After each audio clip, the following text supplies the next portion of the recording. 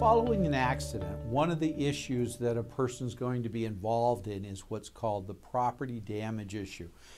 That is the repair or replacement of one's car from an accident. You're going to look at two different sources for compensation for that. One may be your own insurance company. The other is the insurance company of the person who caused the accident, assuming that it's someone other than yourself.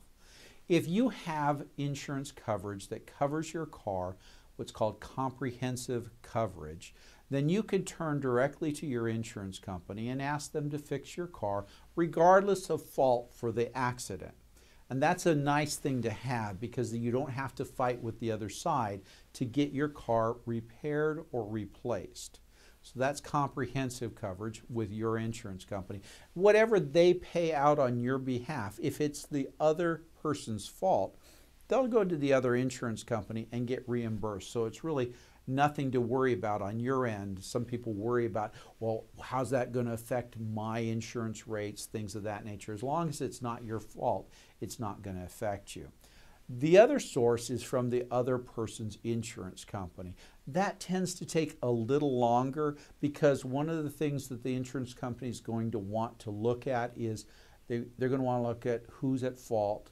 They may try to attribute some of the fault to you, things of that nature. They may not want to pay you exactly what you want for the car if they have to replace it, things of that nature, and it takes a little longer.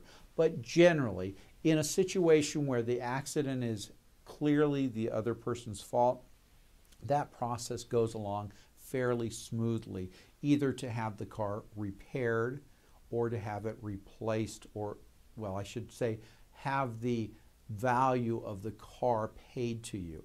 That's a whole nother story about how to value your car, but you're going to look at those two sources, your own insurance company or the insurance company of the persons who caused the accident, for the purpose of getting your car repaired or replaced.